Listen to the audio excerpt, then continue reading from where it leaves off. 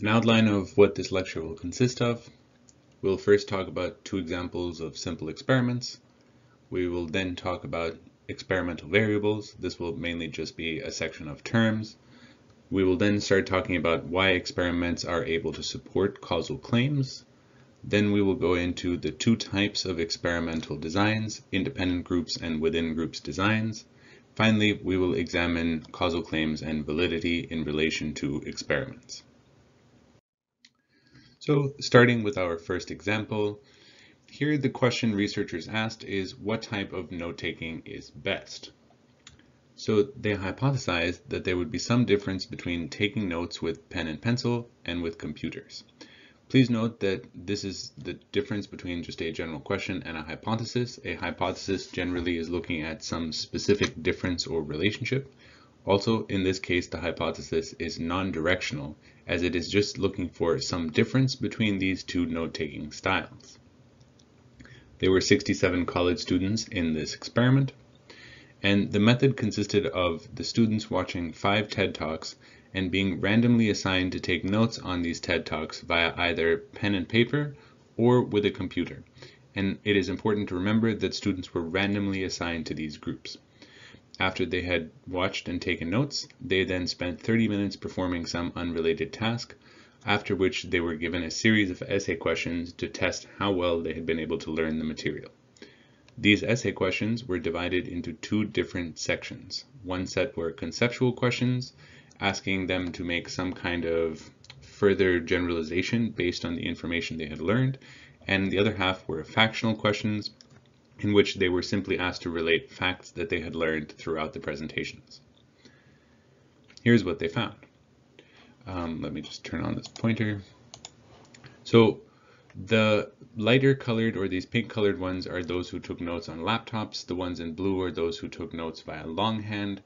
This sort of is a baseline, you could say.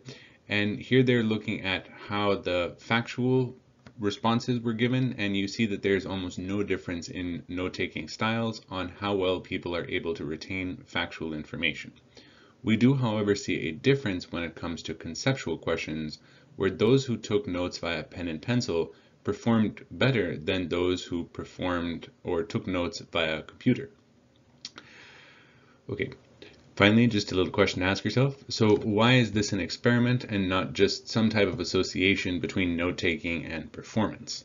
The main primary reason here would be that students were randomly assigned to these groups. You manipulated what type of note-taking they did, and therefore you're able to infer that it is your manipulation that led to these differences.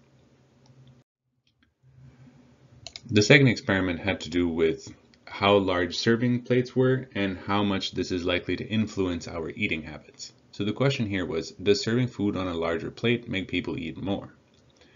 This is converted to a hypothesis, and there is some difference between eating behaviors based on the size of serving plates. There were 68 college students in this experiment. The method involved having large or small serving bowls full of pasta. They were not, of course, shown at the same time. Students were randomly assigned via a coin flip to either be in the large bowl or the small bowl condition. And what they did is they allowed the students to select as much food as they wanted from these bowls, after which they measured the plates to see how much they had taken. Then they let them eat as much as they wanted, and then they measured the food once more to see what the difference in weight was to measure how much food the students had eaten. It is important to note that they also, every time the bowls would be less than half full, would refill the bowls so as to never have the bowls be too empty and give the illusion of there not being enough, because they didn't want them, or this low amount of food in a bowl, to impact people's choices as to how much food they took from the bowl. As you'll find out later, that is called a control variable. So here's what happened. When food was presented or given to them in a medium-sized bowl, they actually took less pasta. 200 grams here is what they took. This is, I guess it's 454 grams to a pound, so a little bit less than half a pound of pasta. And those who took food from the large bowl, they ate all the way up here around 350 grams, which we would say is almost 3/4 of a pound of pasta. This is just a similar graph represented in calories consumed, where you see those who took food from the medium bowl ate less calories than those who ate from the large bowl. Now, a similar question to the previous one. Why is this an experiment and not simply an association between eating and bowl size? And again, the primary reason is because we are randomly placing students into different types of groups and then seeing what is happening after we have randomly manipulated these participants. Okay, some terms. An experiment is a research context in which a researcher has manipulated at least one variable and measured a second variable. This is similar to in the note-taking study where the researchers assigned students to either take notes via pen and paper or with a computer. A manipulated variable is the variable that the researcher controls. This would be note-taking style when it came to that experiment. It is whatever variable the researcher has identified multiple levels of, we'll talk about that in a second, and they now are able to define what participant goes into which group. A measured variable is simply a variable that can be measured or recorded, and these are oftentimes, they can consist of self-reports, behavioral outcomes, or physiological measurements. This is analogous with what we've talked about in previous chapters. The independent variable is often synonymous with the manipulated variable, and this is just the primary variable or variables that the experimenter is manipulating. The dependent variable, also sometimes called an outcome variable, is the variable that one is interested in measuring so as to see the effect that the manipulation had on participants. Levels are what we commonly use to define the various conditions of an independent variable. So the independent variable of serving size had two levels, one large bowl and one small bowl. Each of those is a level of the independent variable. Control variables are variables that are held constant by the experimenter to control for their possible effect on the dependent variable.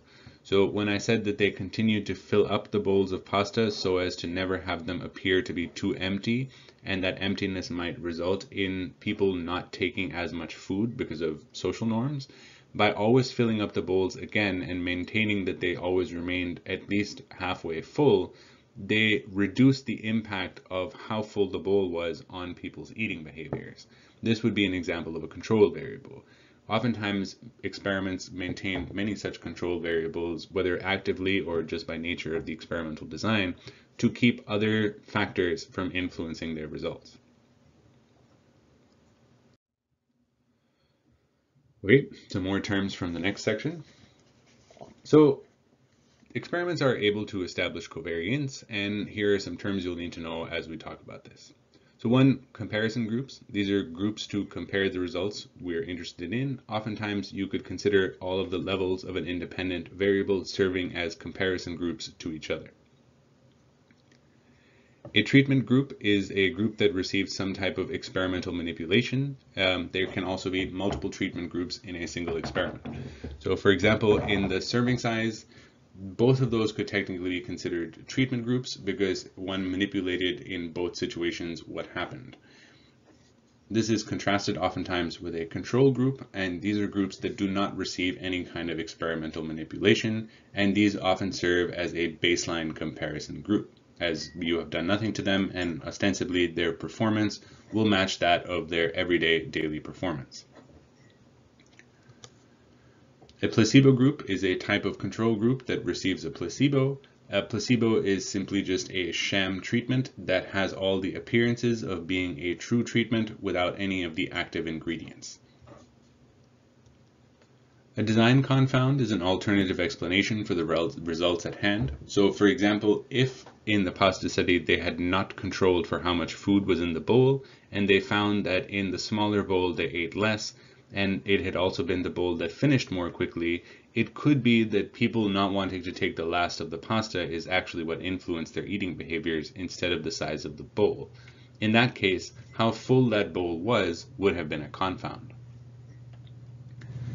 Systematic variability refers to variability that changes along with the independent variable but is something else. Some other variable is changing systematically with the independent variable, and this variable is actually in truth what might be causing our differences that we observe on the dependent variable.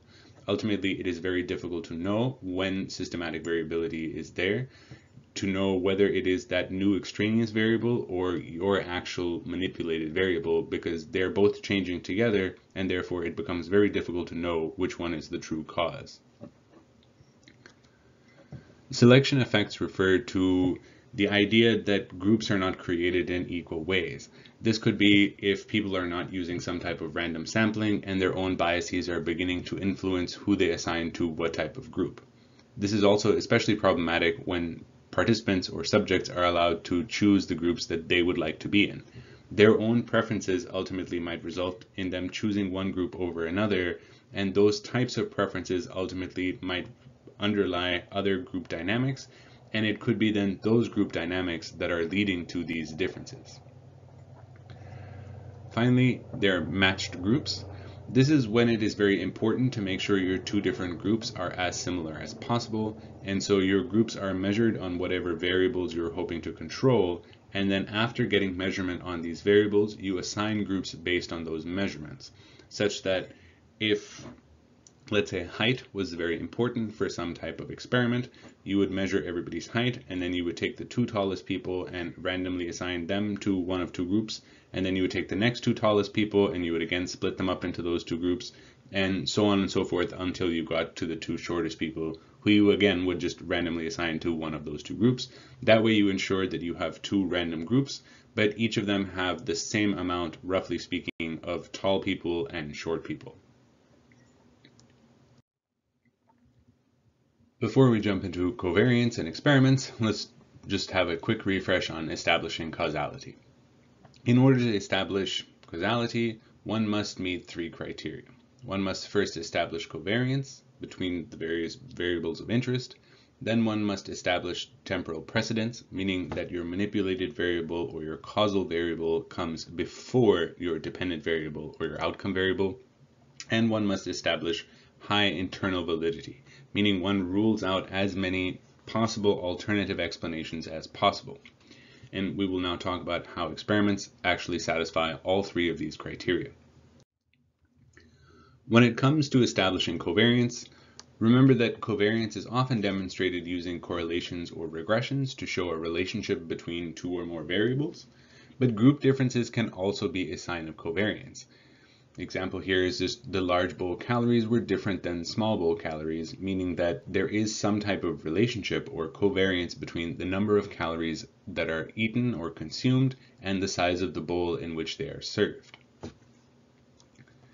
This is why it is very important to have comparison groups. If you only have one group in your experiment, there's no way to establish covariance, because you only have one group that will give you one result, but there is no way to know if that result is high, low, the same as it was before, if it changed, if it remained the same. You just cannot know, because all of those questions require having some other group in which to compare your main treatment group to. Most experiments, well, all experiments have at a minimum of two groups, and therefore they are largely able to establish covariance. Also, a comparison group does not have to be a control group. Sometimes we'll just simply have multiple levels of a manipulation and compare them to each other. So here we could say I'm interested in the effects of certain types of caffeine on reaction times, and I give half my participants coffee to drink and the other half tea to drink, and I look at their performance on a reaction time task. In this case, both groups are ultimately some form of manipulation. If I wanted a control group here, I could potentially have a group of people who drank nothing or maybe drank water that had no caffeine in it.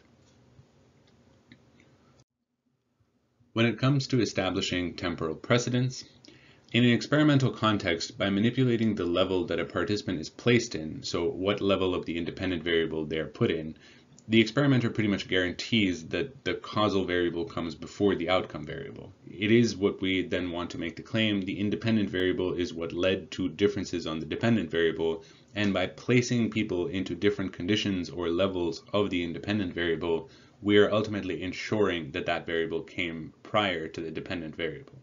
We don't have experiments in which we measure people on our metric of interest and then put them into the groups of the independent variable. That just wouldn't make sense. An example is changing the type of notes that students took, and then that changed how they performed on a subsequent exam. It would be impossible for their performance on some test to influence what type of notes they took. It could be that they took notes first, which then led to differences on their performance. When it comes to establishing internal validity, there are much more concerns here when it comes to experiments than the previous forms we have talked about previously. There are several ways in which it can be established. The first is managing confounds. So the most common of use or manner for dealing with confounds is to have control variables. So if a variable is identified to have some possible relationship to our dependent variable, but is not the primary independent variable of interest, what we can do is manage this by making sure that whatever level of this miscellaneous variable exists, that we make sure that that same level exists across all of the groups in our experiment. So an example is in the pasta study. Imagine if there was tastier pasta in the larger bowl. This would ultimately be a confound because people might now be choosing to eat more from the larger bowl, not because it was larger, but because there's tastier pasta in that larger bowl. This could be mitigated by making sure the same type of pasta is used in both bowls. It would now become a control variable. And we know that while the type of pasta may influence our eating behaviors, by making sure that both groups had the same type of pasta, we rule out the effect of type of pasta on how much they ate in the experiment. Next, we have managing systematic variability. So systematic variability is when I have some second variable that is changing its sort of condition or levels in lockstep with the independent variable, and having them have such a sort of synchronous relationship makes it very difficult to know which of those two variables is ultimately driving the effect I am seeing in the difference of my dependent variable. The most common way of dealing with this is ultimately through the use of random assignment. So imagine again in that pasta study that there were some people who were more hungry in the large bowl condition than they were in the small bowl condition. If I had more hungry people in the large bowl condition, that could potentially explain why they ate more. In this case, I have the variable hunger that is systematically varying with the independent variable of bowl size. Notice this doesn't happen, or it doesn't have to happen on purpose. It can occasionally happen just by chance, but more often is by some other type of unknown variable that we're either not paying attention to, or we'll actually talk about selection effects in a moment.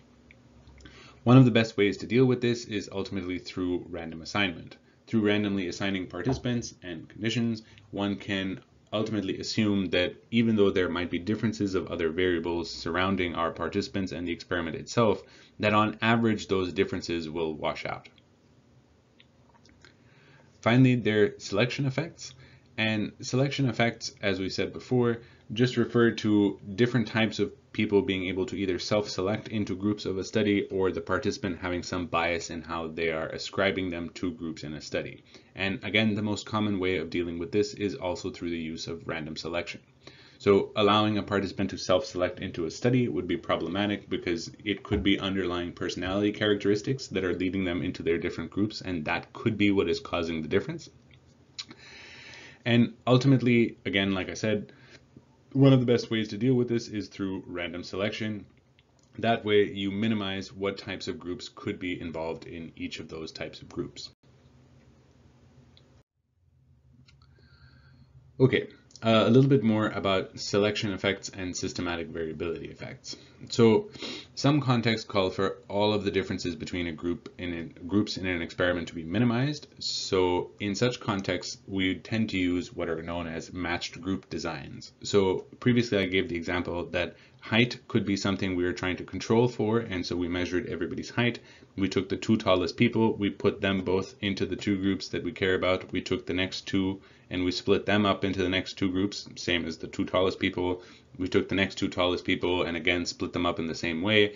And ultimately what we have is a set of two groups in which they're tall people who are roughly equivalent in height, and they're medium height people who are also roughly equivalent in height, and short people are the same. This is how ultimately we can be very rigorous about controlling for external variables that we don't particularly care about, but might have an impact on our experimental design.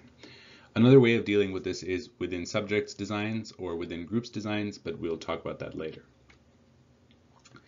By matching groups, a researcher can ensure that the variable the groups are matched on is not driving the effect. And this is because both of those groups are now ultimately matched on that variable, and so when tested on that variable, should have very close to the same results. So an example here is that if I believe athletic habits will impact eating behavior and I want to rule out this effect, I can ask everyone about their athletic habits and then divide them into two groups where the two highest are in different groups and the two lowest are also in different groups, and of course everybody in between. That way, if I was to measure the average athletic abilities or habits of both groups, they would be roughly identical. Moving on into independent groups designs, so some terms for this section. Independent groups designs are a type of experimental context in which participants are only ever exposed to one level of a specific independent variable. A post-test only design, this is where participants are randomly assigned to one and only one level of the independent variable, and then they're measured on some dependent variable. Note that there could be many dependent variables, but in the simplest form, there is one independent variable with two levels and one dependent variable. There are also pre-test, post-test designs, and this is where, again, participants are randomly assigned to receive only one level of the independent variable, but they're measured twice on the dependent variable. We'll have a diagram in just a moment to talk about that. So here's just a little bit about the differences between post-test only and pre-test, post-test designs. Post-test only designs are designs in which you have an independent variable. In this case, there are two different groups. Here you have the two different levels. So this could be note-taking via computer and note-taking via pen and paper. You randomly assign people into both of these groups, so they have no choice and no way of knowing which group they will be in, followed by some measurement on the dependent variable. This would be how well they performed on answering their questions. So these types of designs do satisfy all three criteria for causation, so long as the experiment is designed well and high internal validity is maintained. Pre-test post designs also satisfy all three criteria for causation, but they have a slightly different structure. Here what I would do is randomly assign people to their two different conditions, but I would now measure them on some dependent variable first, then I would give them the manipulation of some kind, followed by measuring them on that same variable again. So here you can see I'm randomly assigning people to receive either a mindfulness class or a nutrition class, and I would like to see the impact this has on people's verbal GRE scores. But what I do now is I get a baseline of people's GRE scores, followed by giving them the interventions and then measure them again. So here really in effect what I'm doing is I'm looking at the change over the independent variable as opposed to just looking at the difference across two groups. Also, please remember, it is not about which one is better. Some contexts fit one design over another. For example, it is easy with experimental exams, so to speak, like you saw with the previous GRE questionnaire. I could test you on some questions, give you an intervention, test you on some more questions. I probably could not have done that with the pasta, where I allowed you to eat your fill of pasta to establish a baseline. Then I gave you a new larger bowl to take food from and measure how much you were going to eat after this manipulation, as you would already be full from the previous eating of pasta. Some terms to talk about for within groups designs. Within groups designs are designs in which all participants are exposed to each and all levels of the independent variable. Power is a statistical term. It refers to the probability of correctly retaining the null hypothesis given that there was no true effect in the population. Order effects refer to the impact of participating in one level of an independent variable has on the participation in subsequent levels of the independent variable. Finally, demand characteristics are cues given off by the experimenter or even the experimental context itself that could potentially influence how participants respond. So the two primary types of within groups designs. A repeated measures design, this is overwhelmingly the most common. So here you only have one group, and they first are given some type of manipulation. They then rate or answer on the dependent variable. Then they're given the second manipulation, upon which they then make again some type of response on the dependent variable.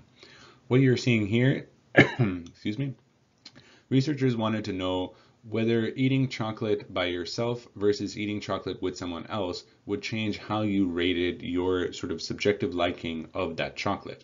And so what they did is, here you ate a piece of chocolate with a partner or a confederate, you rated how good that chocolate was, then you ate the chocolate by yourself, and then you rated how good that chocolate was.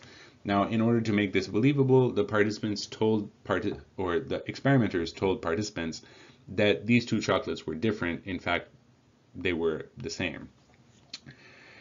Here you can see that when they ate the chocolate together, they rated the chocolate as more tasty, I suppose, than when they ate that chocolate by themselves.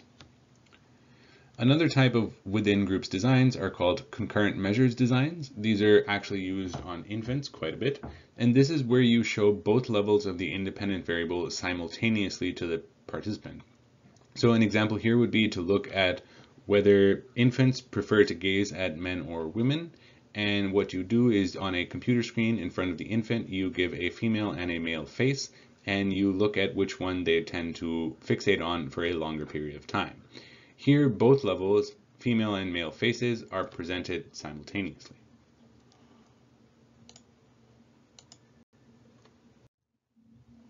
Some advantages of within groups designs. They ensure that your two or more groups will be equivalent because all of your groups are ultimately made up of the same people, just receiving different manipulations. Also, such designs have higher power than between groups designs. This is, while you don't have to know exactly why, largely due to the fact that you are able to remove much of the miscellaneous variance in performance across both of your participant groups because, again, they are the same people. A way to visualize this would be is if I was looking at differences in how people's reaction times affected, or how caffeine affected their reaction times. I could measure this, but I would have some people who are just naturally faster than others. And by having the same set of people in both groups, I am able to rule out individual differences in their reaction times because a fast person in one group will still be a fast person in the other group. Finally, such designs require a smaller sample size to reliably find an effect compared to finding the same sized effect in between groups designs.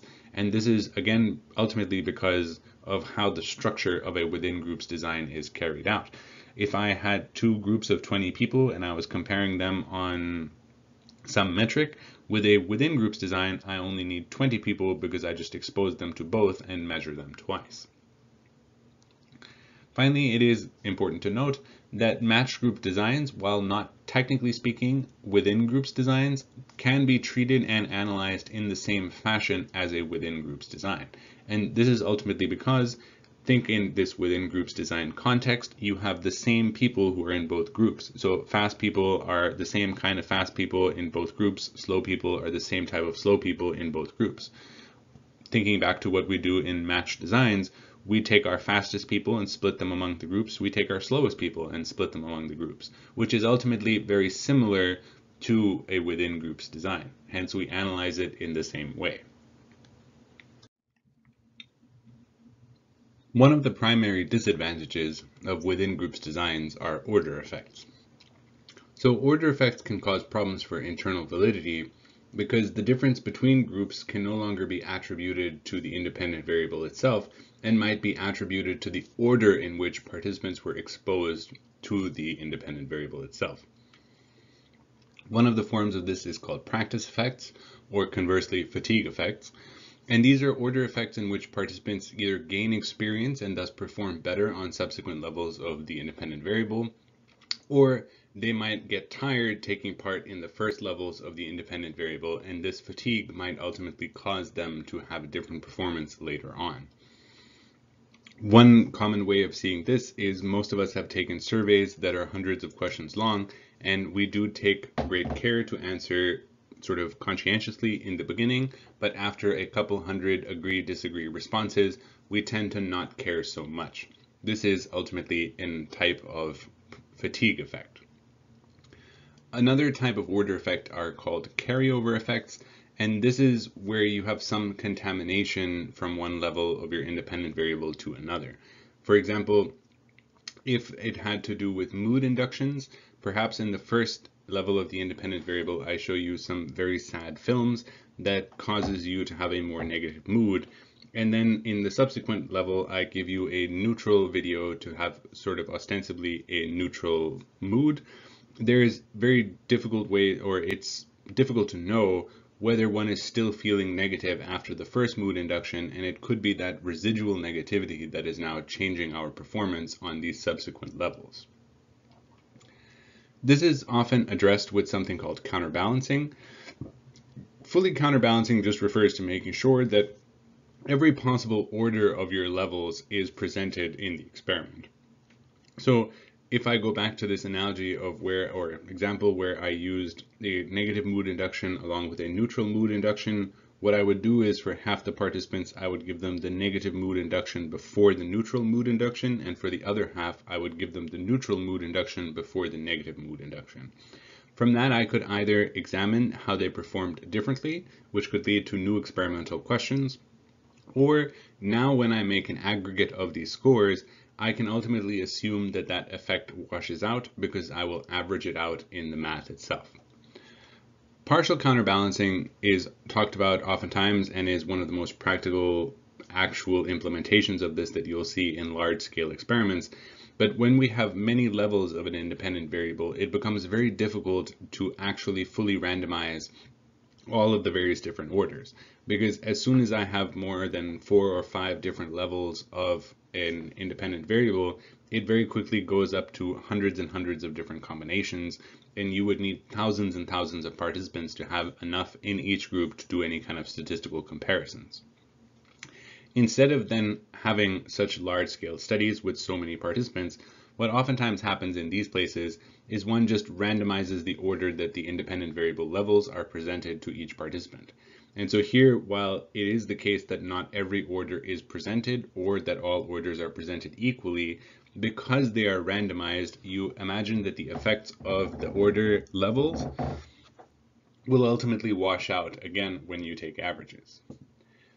Finally, a form that you're likely to hear when it comes to counterbalancing is something called a Latin square. And ultimately what this is a form of taking the order of your experiment. Let's say I have 6 levels of my independent variable, and I make sure that each level occupies the first position at least once, and then I continue to count down sequentially from there. So for example, the first set might just be 1, 2, 3, 4, 5, 6. The second one, I could start it with a 2, in which case I would have 2, 3, 4, 5, 6, followed by 1, and so on and so forth. So another example could be, I have the 5th level as the first place, and so now I would have the order 5, 6, and then 1, 2, 3, 4. And in this way, ultimately, I'm ensuring that the order remains consistent, but each one occupies that first position. Some other disadvantages of within groups designs. So we already talked about order effects. It is sometimes not possible or is just impractical to implement such a design. So in that pasta study, for example, participants would likely still be full from the previous condition if you tried to use a within groups design here. Finally, demand characteristics. So like I said previously, demand characteristics refer to clues that the participants might glean as to either the purpose of the study or how they are supposed to respond, which could then ultimately change their performance on the dependent variables. When it comes to within groups designs, this is even more likely because participants are exposed to all of the levels of the independent variable, and they might look at the differences across these different levels and get clues on what the true purpose of the experiment is, and based on that, change their behavior. A note about pre-test, post-test designs versus repeated measures. They are very similar, but they're not in fact the same thing. So notice that for the pre-test, post-test design, we are measuring the dependent variable twice, which is very similar to the repeated measures design, except In the pre-test post-test design, we randomly assign participants to receive only one level of the independent variable and another set to receive the other. Whereas in a repeated measures design, you see that a participant is exposed to one level of the independent variable measured on a dependent variable. They're exposed to the other level of the independent variable and then measured again. This random assignment that you see is not changing what level of the independent variable they're being exposed to, but it is rather a counterbalancing situation in which half of the participants see level A before level B, and the other half see level B before level A.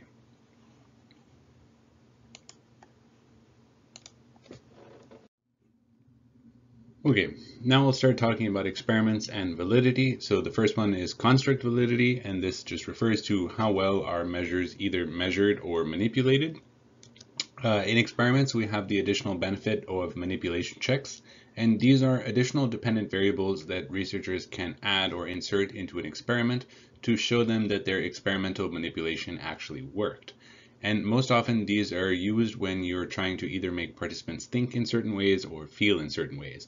Very similar to the mood induction I talked about earlier, and that actually is the example here. So if an experiment seeks to examine the impact of mood, say good versus neutral, on performance, an additional mood questionnaire might be added to the experiment itself to ensure that the manipulation of changing people's mood actually worked. The assumption here would be that if the manipulation worked, those who are in the good manipulation group would have higher scores on the mood questionnaire than those in the neutral mood condition. Another benefit here are pilot studies, and these are small-scale variants of the full experiment itself carried out on different sets of participants, and they often serve either as a proof of concept that your effect is something you are likely to find, or that your manipulations actually work. So for example, instead of doing the complete experiment with the mood induction, I could simply use the mood induction itself and give them a questionnaire to see if that induction actually causes the change in mood that I'm hoping to see. When it comes to experiments and external validity, the two primary things we're concerned about in experiments is how well do the results from our experiment generalize to other people. This is oftentimes not a problem of the experiment itself, but rather how participants were sampled to take part in the study. So long as people are relatively randomly selected from the population of interest, we can assume a relatively high external validity when it comes to generalizing to other people. We do, of course, have to consider generalizing to other situations as well, and this refers to the determination of whether the situations, or levels of the independent variable in this case, used in our experiment accurately reflect real-life situations. So an example of this is when we talked about the notes-taking study at the beginning of this lecture. We used, or the experimenters used, TED Talks in order to provide the sort of simulated lectures, but it is unclear whether note-taking from TED Talks will transfer over to note-takings in an actual lecture or seminar-based study or classroom. It is also important to note here that internal validity is often highly prioritized in experimental contexts, and internal validity is negatively related to external validity, which should make sense. The more we control all of the various variables, the less likely we can generalize to other contexts. It is oftentimes then, or at least the external validity relating to generalizing to other situations is oftentimes done by having multiple different experiments across multiple different labs and institutions, and then pooling all of this research together to see if similar results are found across multiple different domains. When it comes to experiments and statistical validity, one can go through a series of questions about whether the data itself was examined via exploratory data analysis before any inferential statistics were conducted. Another way of talking about this would be, were various assumptions before conducting statistical tests controlled for? Were the differences found statistically significant? And also, how large were the effects? Now, speaking of effects, effect size refers to a metric that indicates how far means are in terms of standard deviations. So it is a metric that accounts not only for the distance between two means, but the variability of two groups as well. The most common forms of an effect size you are likely to see are Cohen's d, or R, which is just a correlation coefficient. You will also sometimes see R squared, which is talked about as the shared variance between two variables, and this is just the square of the correlation coefficient between those two variables. Also, it is important to note that just because a difference of two means is statistically significant does not mean that it will have a large effect size. A way to visualize this and some criteria. So on top you see a list of Cohen's generalized guidelines for effect size.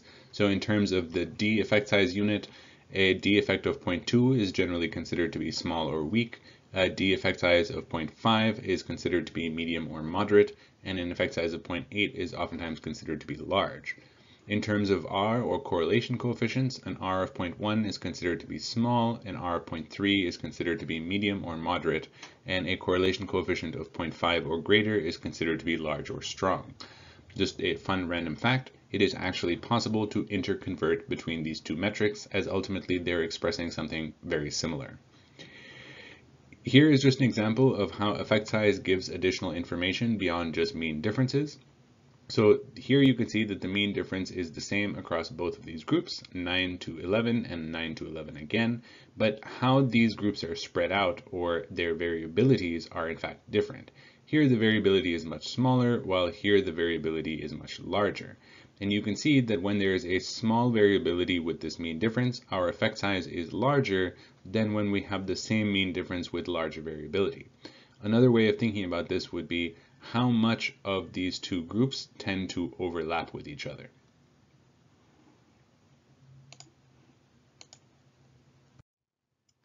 Finally, experiments and internal validity. So this is oftentimes the most prioritized of the validities when it comes to experiments. And some questions about internal validity refer or center around design confounds. Were there any types of confounds that could alternatively explain the differences we found? If they are easily accessible design confounds, there is not going to be very high internal validity.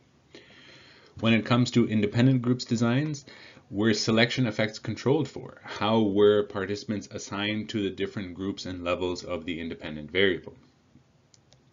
When it comes to within groups designs, were order effects controlled for in some form or another? Basically, was counterbalancing used in some form, either full or random counterbalancing or some type of Latin square?